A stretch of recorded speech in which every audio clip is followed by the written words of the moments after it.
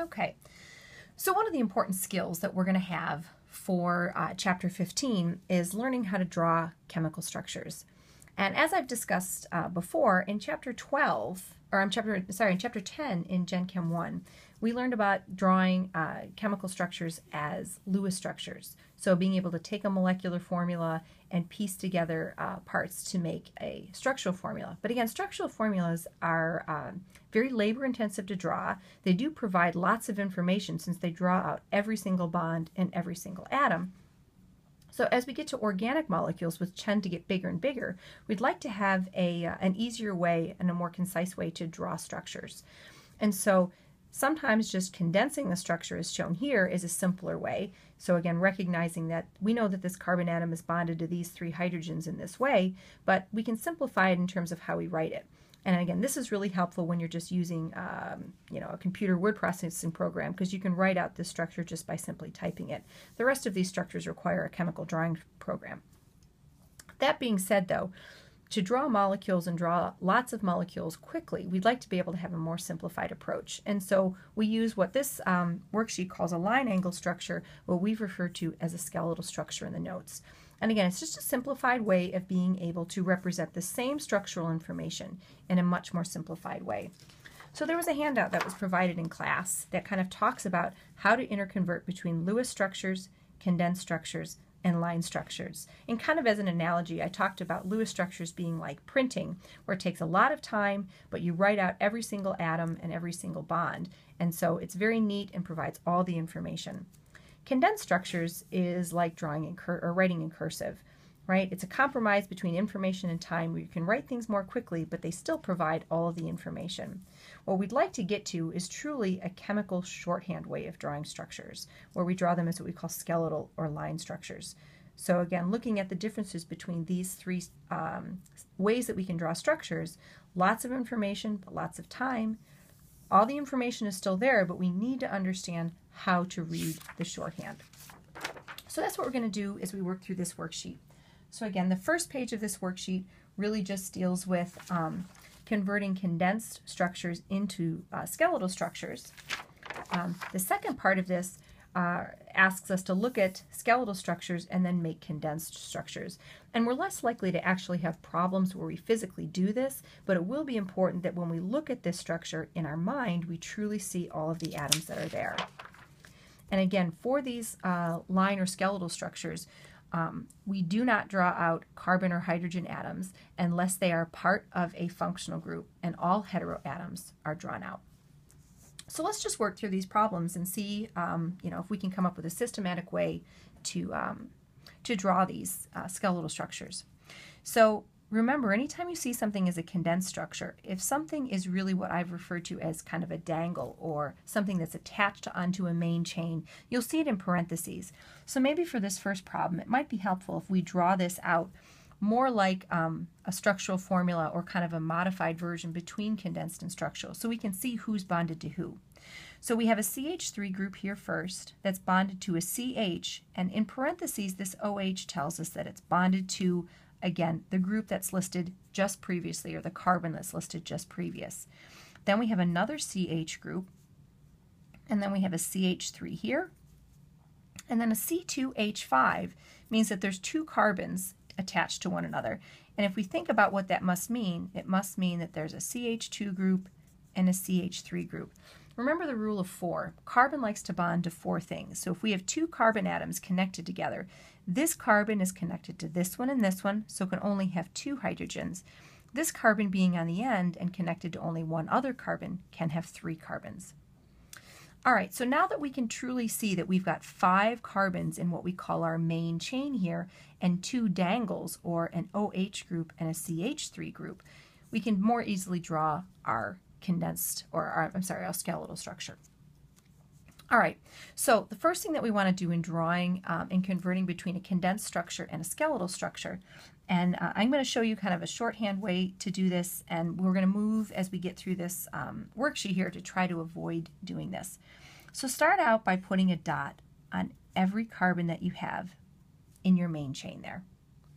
We can see that we have 5 dots there, which means we're going to have 5 carbons in our main chain. When we draw our chains in a skeletal structure, we draw them as zigzag lines, recognizing that every start of a line or intersection of two lines represents a carbon atom. So when you draw these, I want you to start by putting your pencil down, and initially here we're going to draw a little dot to remind ourselves that that's a carbon atom there. And say 1 when you start here. So we say 1, 2, 3, 4, 5. So this is how we draw a chain of 5 carbon atoms. As we work through this worksheet towards the end, we'll kind of eliminate this practice of putting these dots here and just kind of draw the lines directly. On the second carbon atom here, we have an OH group. So we're going to draw that up like that. On the third, we have a CH3 group. Now, one of the things just to kind of take note is we always want to give our atoms as much space as possible. So you wouldn't want to draw an OH down like that because that kind of crowds these. So always try to give your stuff as much space as possible. If you have 2 things that you need to add, put them either both up or both down. We'll see some examples where we'll work through that. So that's the answer to the first problem here. Let's go through our second one here, and again, see, they don't put parentheses in here, but let's see if we can draw out our main chain here. So we've got CH3, CH, and then a Cl attached to that. We've got another CH, and then another Cl, and then we've got a carbon bonded to an oxygen. And oxygen's never going to be part really of I shouldn't say never. In this case, it's not going to be part of our main chain here. But we're going to see here that this carbon is attached to that carbon and is attached to this CH2 group. And then a C, this is going to be triple bonded to an N. And part of as you work through these problems is recognizing that if you see a C bonded to an N, that's going to be what we call a nitrile or a cyanofunctional group. Now, since we can see here that this carbon atom, right, that's right there, does not have another hydrogen attached to it, that tells us that it has to be double bonded to that oxygen. If there was another hydrogen here, this oxygen would what would be called a bridging oxygen, and it would actually be between these 2 carbon atoms. We'll see some examples of that as we move through here. But for right now, this is what this condensed structure kind of looks like. So we've expanded it a little bit so it's easier for us to look at. So we've got a CH3, carbon bonded to chlorine, carbon bonded to chlorine. We've got a carbonyl group here, carbon doubly bonded to oxygen, another CH2, and then a C triple bonded to N. So we've got 1, 2, 3, 4, 5, 6 carbon atoms. 1, 2, 3, 4, 5, 6.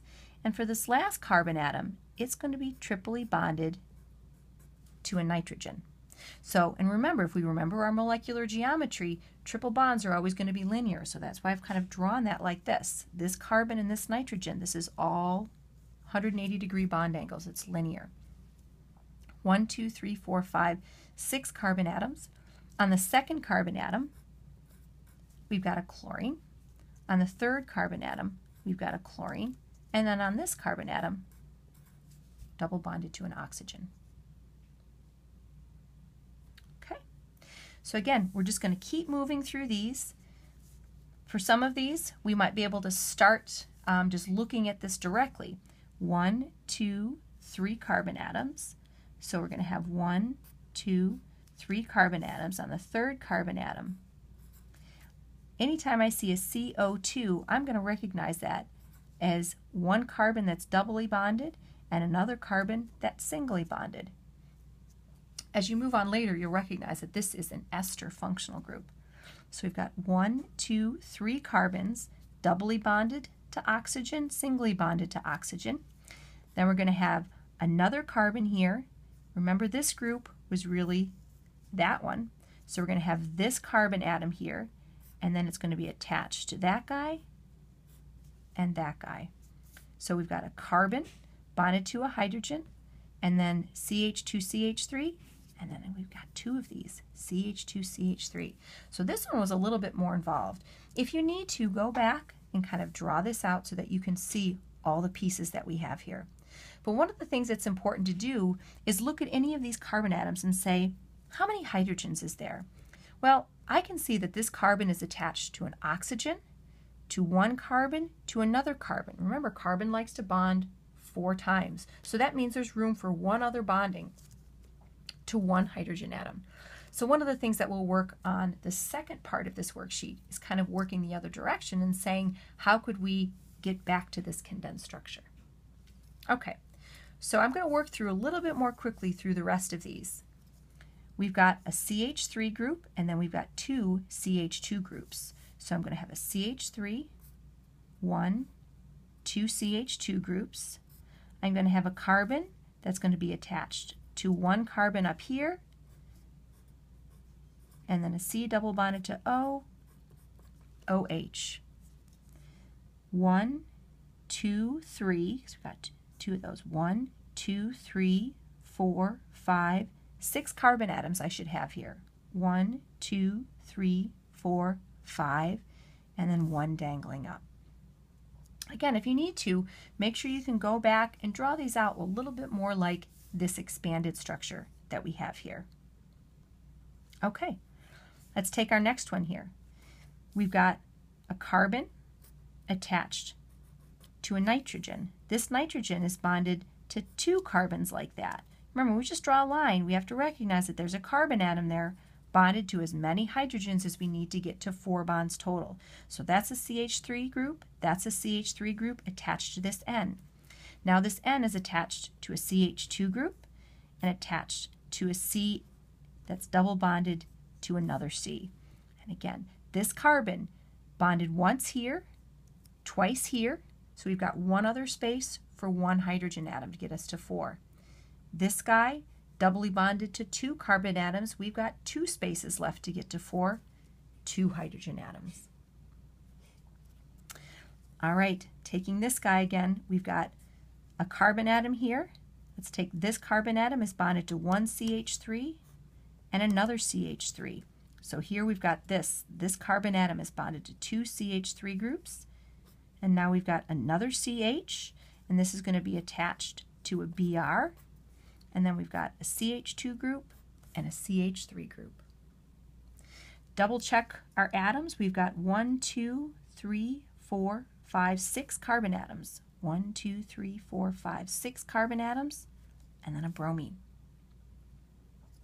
Okay, taking this next guy, we've got to have a carbon atom that has 3 CH3 groups on it. So there's that little carbon atom. It's got 1 CH3 group, 2 CH3 groups, 3 CH3 groups. So here's these 3 CH3 groups.